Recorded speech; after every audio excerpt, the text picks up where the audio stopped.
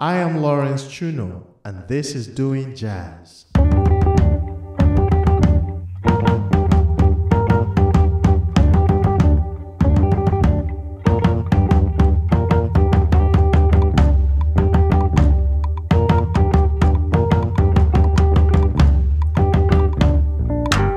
Hello everyone and welcome to Doing Jazz.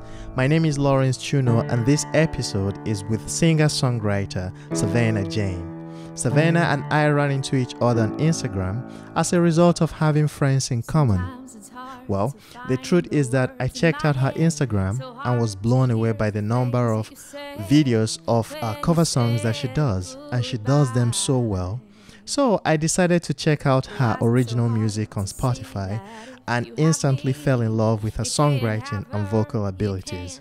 And guess what? We're also neighbors in Inwood, Manhattan. So I was like, why not have her on the podcast? Savannah was very forthcoming and this conversation flowed freely and was so much fun, probably because we have something in common in our backgrounds. You'll see what I mean when you listen. After listening to this episode, you can learn more about Savannah by going to the website of the podcast, www.doingjazz.net. Alright, she is talented, she is prolific, she is lit. Ladies and gentlemen, I present Savannah Jaine in your face.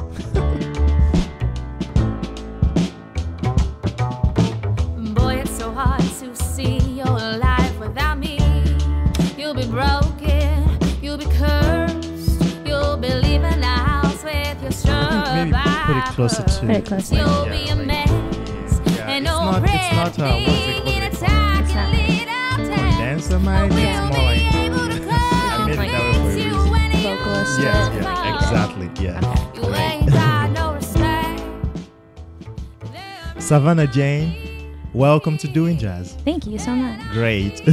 And thank you for making out the time to do this. I know you've been traveling around. A little bit, and, yeah. How, by the way, how is grandma and how is mom? It's very interesting. It's very interesting. It's all right. She's in hospice care. Okay. They're evacuating her for the hurricane. Oh, wow. So it's all like... Oh, she's in Florida. Yeah, and right in the zone. Oh, yeah. my God. So, and my parents haven't really had a whole lot of...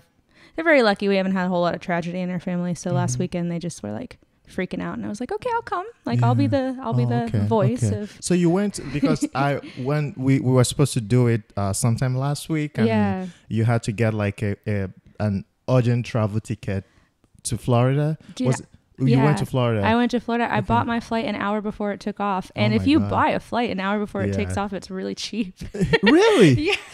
You know, somebody told me that. Strangely cheap. Somebody told me that, but I've never. He said just try it once. Yeah. I'm like, there's no way I'm gonna risk it like that. You know? Yeah, because they were like, well, if you want to come, go ahead and come. It'll probably be really expensive. And I was like, well, I'll just look, thinking it'd be like thousands of dollars. Yeah. And I looked it up, and it was like nothing. So I was like, all right, I'll be there in 2 hours. Okay. Wow. Well, I'm glad things are working out for her. And how is your mom? Oh, she's good. She's all right. Great. They evacuated up to Mississippi. Okay. Yeah. Wow. So how about we start with your music? Let's start with your what you call old music. I'm grooving to it. I've been listening to it all day, and I like that people like it. Really love it. Yeah. This is your EP, your one EP so far. This is my original EP. Okay, great. Yeah. And you're working on some new stuff, but let's talk about the stuff that's out already. It's a 5-track EP. Yeah. How did it come about? Because it seemed like it has a theme. A little bit of a theme, but the sound is very consistent and very beautiful. I like it. I like the minimalist nature of the amount of instrument there, and the arrangement really showcased your voice. It really showcased the beauty of your voice. Thank you.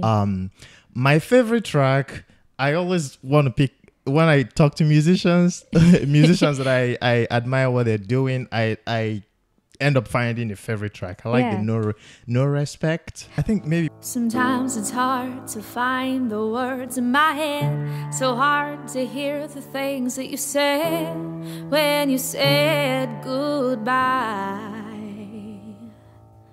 Why is it so hard to see that if you have me, you can't have her, you can't have her? No, boy, that's absurd. You ain't got no respect, there ain't none here, and I fear I can't go on living here with no respect for me on my mind. I can't find a reason you've gone out of season. I'm gone.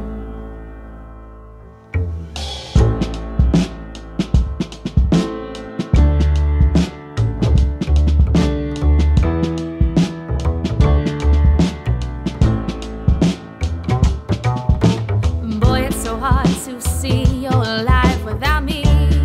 You'll be broken, you'll be cursed, you'll be leaving the house with your shirt backwards. You'll be a mess and no pretty thing in a tacky little text. I will be able to come to fix you when you fall. You ain't got no respect, there ain't none here, and I fear I can't go on living here with no respect for me or my mind. I can't find a reason you've gone out season. I'm gone.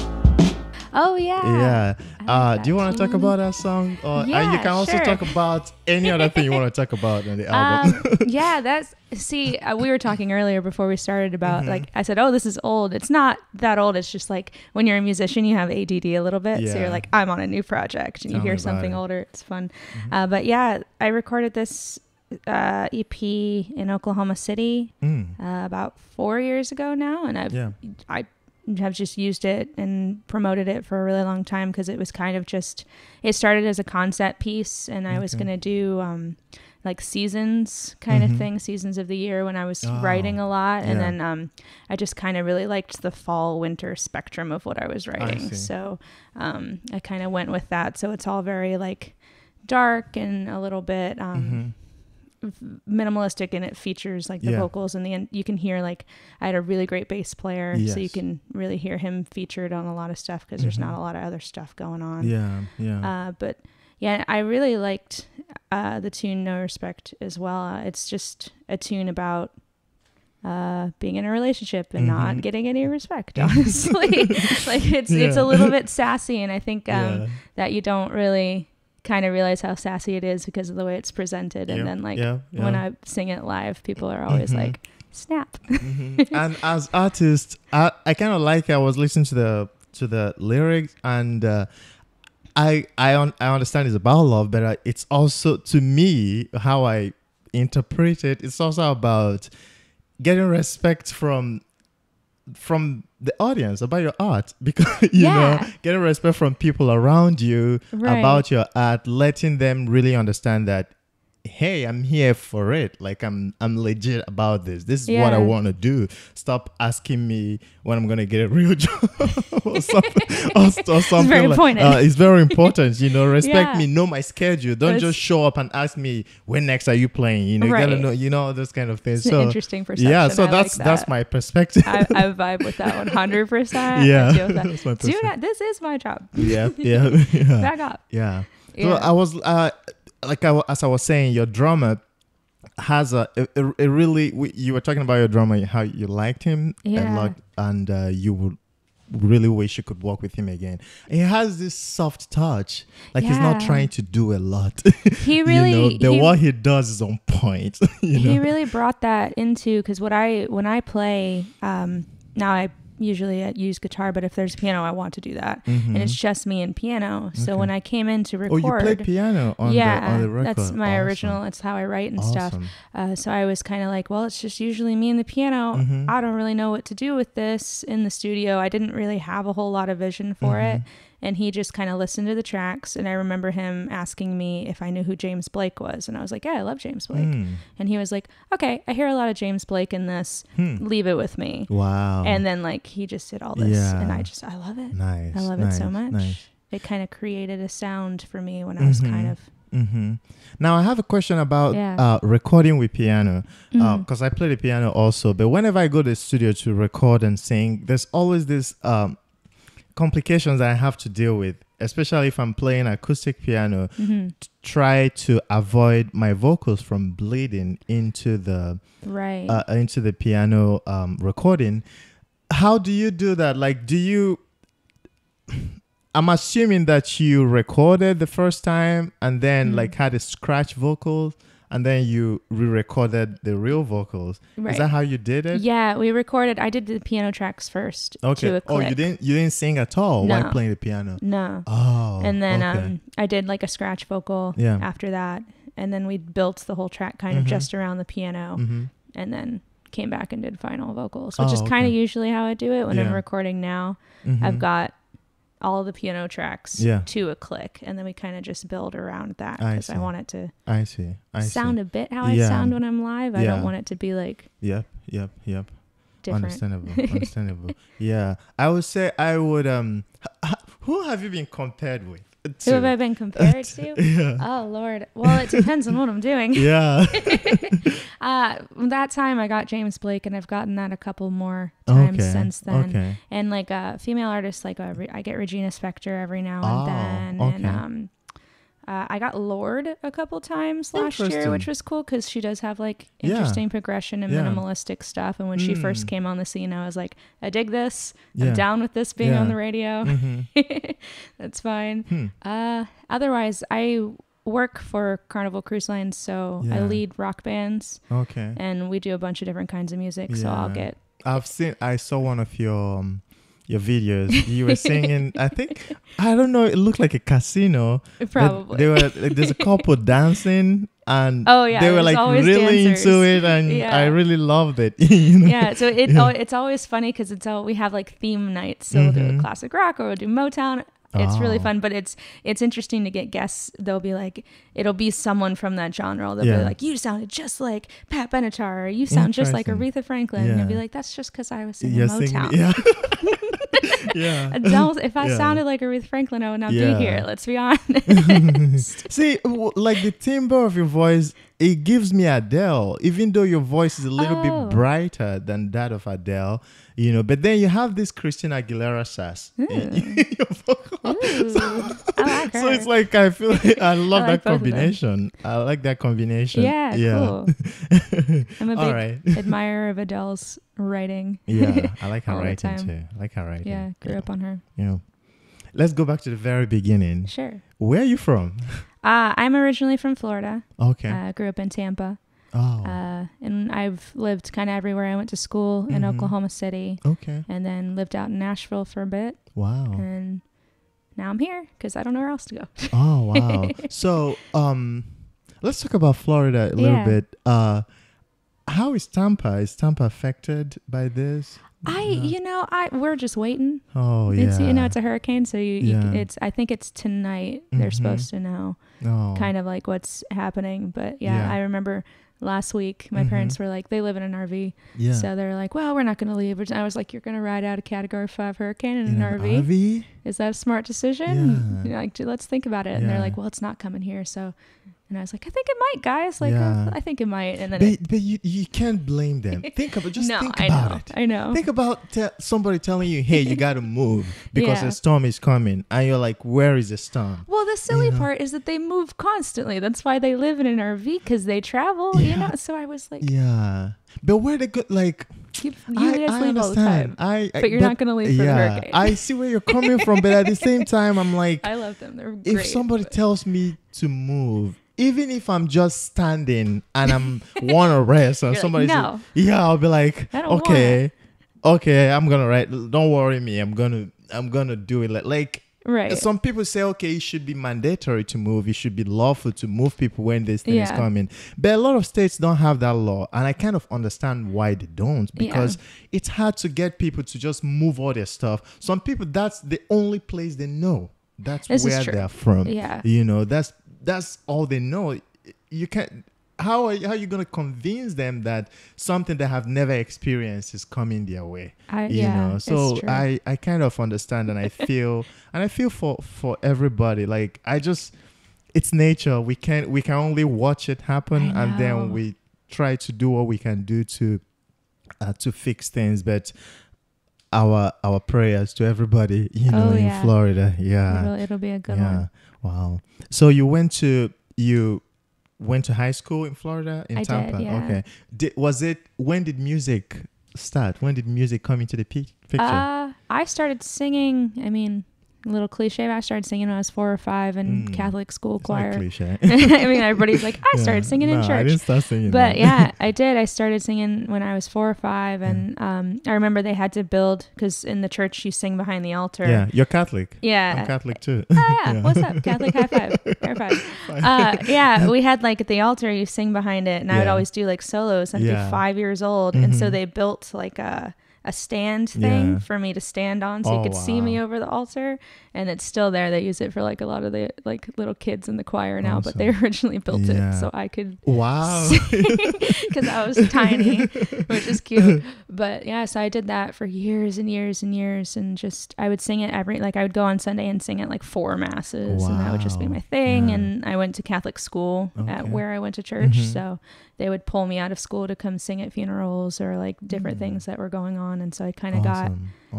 the feel of being a professional vocalist at the age of 8 or 9, because they would be like, it seems like you discovered your voice really early, because it takes a while to actually discover what you sound like, but yours doing that would give you the opportunity to really find your voice at a very, very tender age and build on it. I don't ever remember kind of not being comfortable singing like completely. Yes. So yeah, and it was a good experience. Like they'd come take me out of math class because they'd be like, "Oh, Savannah's the only singer, so we've got to take her. She's got to come. We'll bring her back."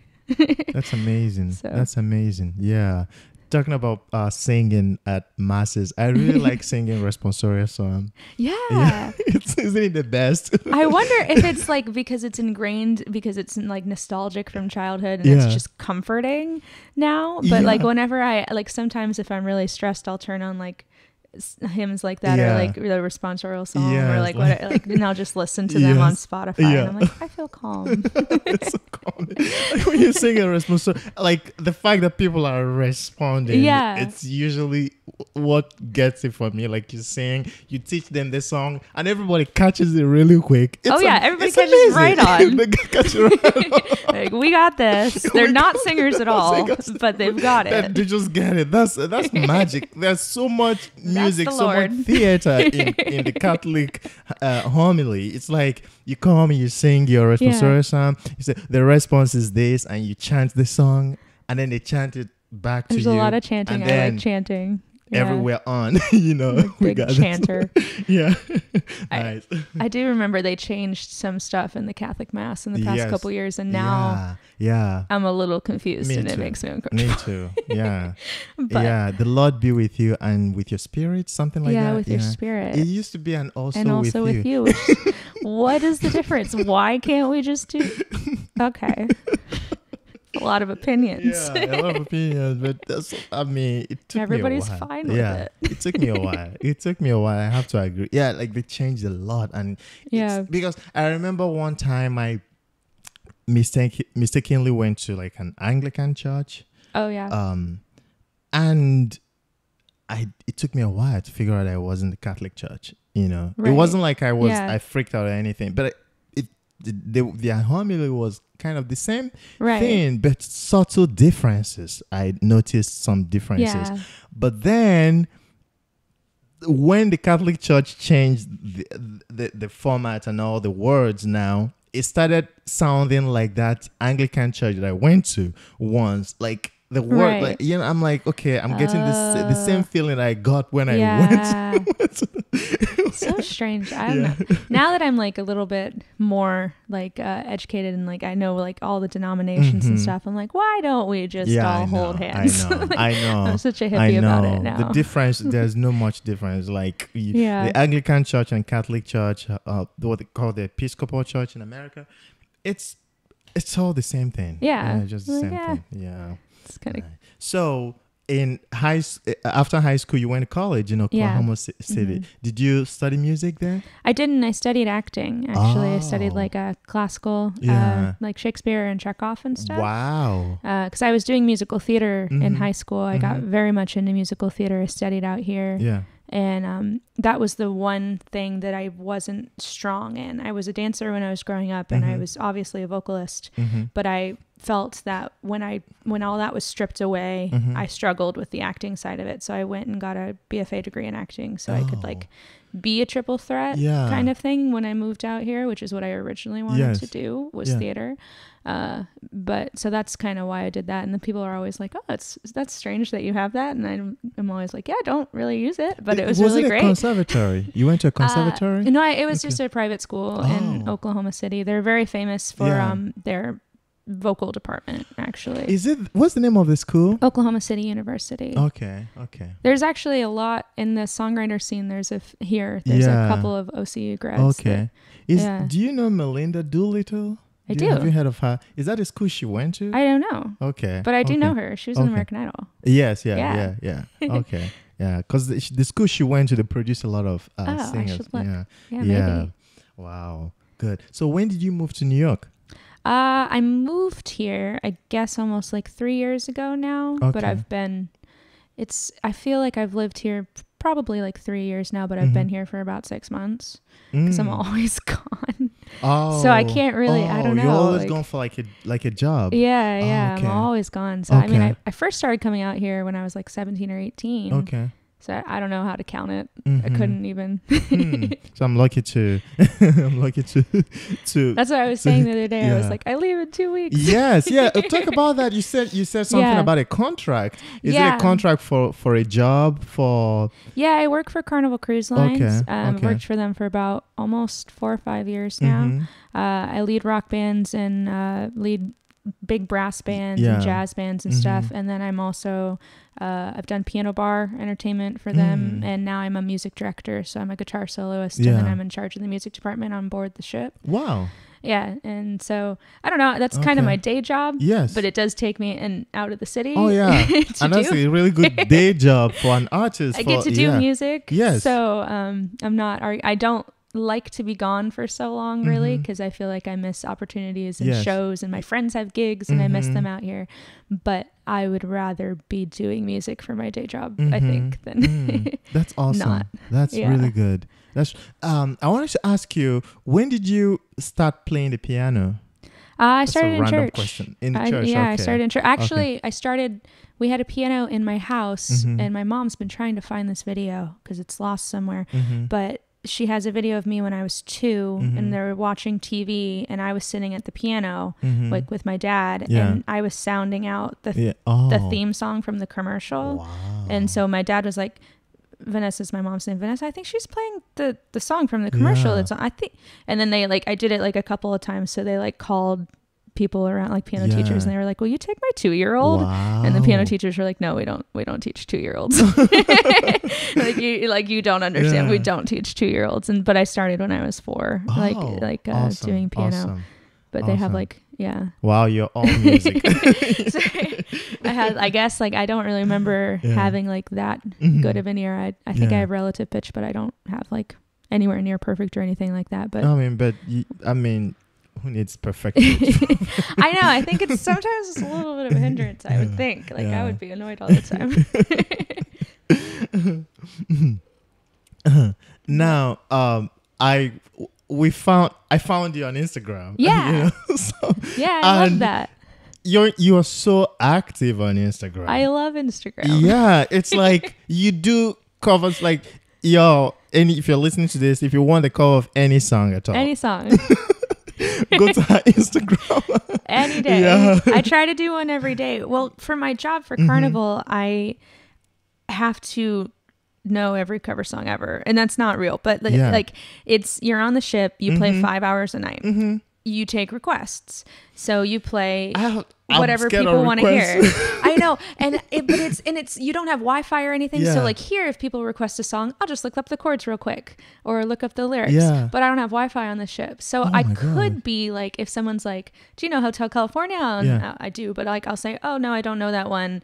Sorry. But I can't do that because I'm like a huge perfectionist. So if I ever have to say, oh, I'm sorry, I don't know that song, I lose it. Like I guess. So I've got this app thing where I've got 25,000 songs and the chords and the lyrics. And so what I'm doing is gearing to go back up or to work, so I'm practicing all the time. So you're like a working I've been taking requests on Instagram every day. Cover of every song. Yeah. Like, well done. It's not like you're just making it up. You're like, you studied. It's like well studied and well done. You know? I try. I've been taking requests on Instagram through like DMs, so I'm like practicing a little bit. Awesome. Like, what do you want to hear? Like, I'll play it. That's very prolific. That's like the art of doing. You're just doing stuff. I would be doing it anyways, because that's what I do. I don't do anything other than music. Like I have no life outside of it, really, honestly. Yeah. So I don't know. That's awesome. That's awesome. Making it interactive somehow. Nice. So you're working on another an album. You're thinking of, or you're working on an album. So that means that you're I don't want to say goal, but down the line, you're gonna like be an artist or just hopefully. Do your own stuff. Hopefully, it's gonna happen. It's not hopefully. I mean, that's the goal. We all got goals. Do you have any driving force, or any kind of objective for your music, be it social? Societal impact, be it, if it could even be religious impact, it could be anything, any layer, any extra layer. Do you understand what I'm saying? To your artistry, and it's okay if you haven't discovered it. You could just vibe about it. You can talk about whatever you've ever thought about. It doesn't have to be a really formed answer, but I just want to know, because it's something I struggle with. Really? Yes. I think my favorite part of being a musician and performing is building community through music. Good. So what I love to do, I have a residency at Savannah right now. So it's every Sunday at 9, and I think that out here in New York, it's very interesting because it's like everyone sits and watches the performer perform, but no one ever kind of like gets involved, so I'm trying to run it like a jam session. Awesome. And people I'm always like, I take requests. Like if you want to hear a song, it's just on your heart. You've been hearing it in your head. Like we'll play it, or I'll try to play it. Or if I don't know it, I'll learn it. And so like last week or 2 weeks ago, I guess, cause I skipped a week, was really cool because I had some people in the room that I don't know them, but like, I was like, hey, you want to hear a song? Let me know. And they were like, oh, do you know Jolene by Dolly Parton? And I said, yeah, I do. But it's better with harmonies if you sing it. And it was like a guy, and he was like, oh no, I could never sing. Like I couldn't sing it. I just wanted you to sing it. And he got really bashful. And then he was like, and then I was like, okay, well, I'll just start it. And then he was like, I'm going to sing it. And he like came up to the stage and sang, and he was pretty good. I believe that everybody's a singer. Like even if you're not, everybody can sing. Yes, you can sing a song that you feel passionately about. There's nothing that sounds better to me than someone singing a song they really, really like. So like, he sounded great, and we did like a duet, and now we're friends. Awesome. And like awesome. I like that a lot. Awesome. Yeah, I didn't even think about that, but that's very important. Like building community through music. Awesome. And I was in Italy a couple months ago, and I did a show in Rome at my hostel, and it was at night. And in the morning, I was just like sitting in the hostel bar trying to do my taxes from Italy because I didn't have Wi-Fi, and I was really stressed out. And I had my guitar with me because there's no lock on the door in the hostel. Yeah. And these guys came up and they were like, oh, what are you doing? Like, why are you sitting here in the dark? It's sunny outside in Italy. And I was like, I gotta do my taxes.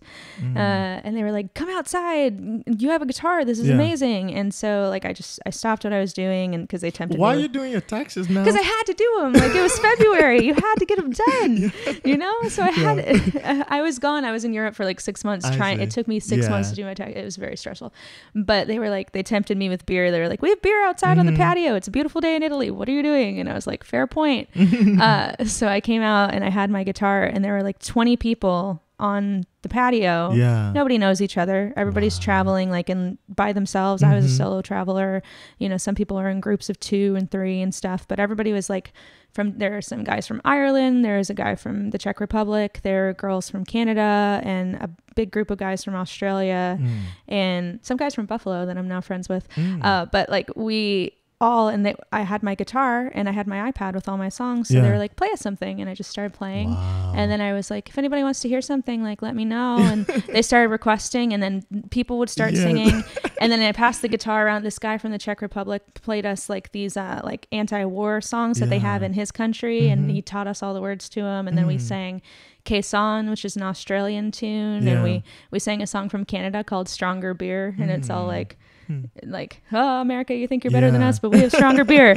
And like so we learned, and it was just, we played music on the patio for like 8 hours. Wow. I think. And then it was just this huge big group of people, and people were taping it, and everybody was friends after it was done. And then they all came into my show, and I had like the biggest crowd. What's more late than and that? that's community. Yes. And that's what I like. That's a long story to tell. That's awesome. That's what awesome. I like and I want to do all the time. Yeah. I really see that. I really appreciate that. Yeah. Wow. Nice. Question. I told you about do you have any self-embarrassment story? Oh my Lord. I have so many. Okay. So many. But the first one I thought of when you said that was the time that I was in high school. And it just came to mind. That was the first. I'm sure I've done more embarrassing things, but I was working at an ice cream shop, like at night with a couple of my friends, like just to like make money on the side in high school. And I was closing in this ice cream shop on the beach. And so it was like 2 a.m. when we closed, and then I just drive home. It was really close. But like, it was one of those times where you're like 17 and they let you close a business by yourself at 2 a.m. and you're like, okay, this is safe. This is normal. But like, I got the keys and for the safe, whatever. I got a ton of money. But like, I closed, and then I walked outside, and it had been like a busy day at the ice cream shop, like stressful day for a 17-year-old. And I walked outside and I didn't see my car. And like, I was like, oh, this is so weird. I usually park in this one spot. Okay. And I just stood there for a second, and then I like all the stress like from work, I guess. I don't know what happened, but I freaked out, and I was like, my car's gone. And I called 911 and I reported my car stolen. And they came out and they found my car. It was behind it was in the back of the parking lot, because I hadn't gotten my spot that day. And I just didn't remember it by the time it had been like a 12-hour shift, and they were like, man, we found your car. And I remember going home that night and being like, and like so embarrassed. I have so many car stories like that. Oh gosh. Oh wow. I'm still embarrassed by that. Like, you got the cops involved. They're probably did. Oh my god. I was like on it. I was like ready. My god. I can see that. Yeah. When I lived in Pittsburgh, I used to live on a street that has a lot of buses pass by. So I was in grad school then. I had a car. The car is usually in front of my door, but there are buses passing, so I take the bus all the time. So this one day I came out and I didn't see any bus for a while, so I decided to drive, and I drove and I parked my car at the school somewhere. And then when I was going home, I'm used to taking the bus. That's what I'm used to. I took the bus back home. Then I woke up the next morning. I'm like, where is my car? Oh no. Where's my car? It took me an hour to like realize that, okay, I drove yesterday and I parked it at school. Oh my Lord. And then I totally forgot I drove to school. And I took the bus back home. At least you didn't get the police involved. I like, didn't get the police. At least you weren't like, I got a crime here. I got a crime. That's good. Wow. So let's conclude with this little game. I call it, sometimes I call it turn up or mute. Sometimes I call it turn up and mute. So we're going to play turn up and mute. Okay. All right. I'm ready. So the one that you like, You don't have to choose between. You don't have. It's not like Okay. you like one and hate one. But which one would you listen to right now? Which one would you mute Cool. right now? Cool. You know, you could listen. The one you mute, you can listen to it later on. Cool. Okay. Or it does. It's Yeah, not, we're even just. It's not all music. We're not You bad find out. mouthing. we're We love not everyone. badmouth. Yeah, we love everything. Mute you know? means Yeah. we still love you. Yeah, we still love you. Yeah. Okay. Bob Dylan or Johnny Mitchell? Oh no. Johnny Mitchell. Johnny Mitchell. Yes. Okay, turn up Johnny Mitchell. Mute Bob Dylan. Bob, we're gonna listen to you later on. All right. You're great, Bob. This is not music. Keep on keeping on. Keep writing.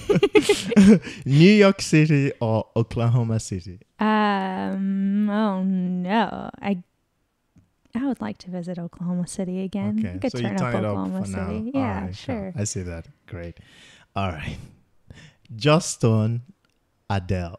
Which one will you turn up now? Which one will you mute? Adele. Turn up Adele. You turn up Adele? I think so. Oh. No, wait. Just Stone. Just Because that's a lie. Because I was listening to her on the way I here. totally influenced your opinion there. No. I was listening to her on the way here. Yeah. Did you see my post about her? Yes, this I week? saw it. I saw my it. Lord. Another person that really is in love with I'm in love with Justin. I love her. And I didn't know what happened to her because I haven't heard stuff from her in like a while. Like, and then just I haven't heard like a new like I didn't. Yeah. And then She's been touring. Yeah, she's been doing that. Yeah. She's been touring Yeah. and she's been to 120 countries Yeah. and she goes to like places that musicians can't usually visit and she sings the songs of like tribes and Yes, communities yep. and me loving like music is building a And community. music, yeah. I was like, I am shook. Yeah. Like I am. Yeah. That's exactly Yeah. what I want to do. And I Yeah. had like a moment. So okay, Justin. Yeah. I'm originally from Okay, Nigeria, and she did something with this Nigerian musician, and I saw it, Yeah. and it's so amazing. Yeah. It's just great. Yeah, I love it's that. great. It's great. I want to do that. Wow. Savannah Justin. Jaine, this has been fun. This was amazing. Yeah. Thank you for Thank doing you so it. much for Thank having you. me. Thank you. Let's do it again. Yeah, Let's do it totally. This again. is fun. Later. Great. Sometimes it's hard to find the words in my head. So hard to hear the things that you said when you said goodbye. Why is it so hard to see that if you have me, you can't have her, you can't have her? No, boy, that's absurd. You ain't got no respect. There ain't none here, and I fear I can't go on living here with no respect for me on my mind. I can't find a reason you've gone out of season. I'm gone.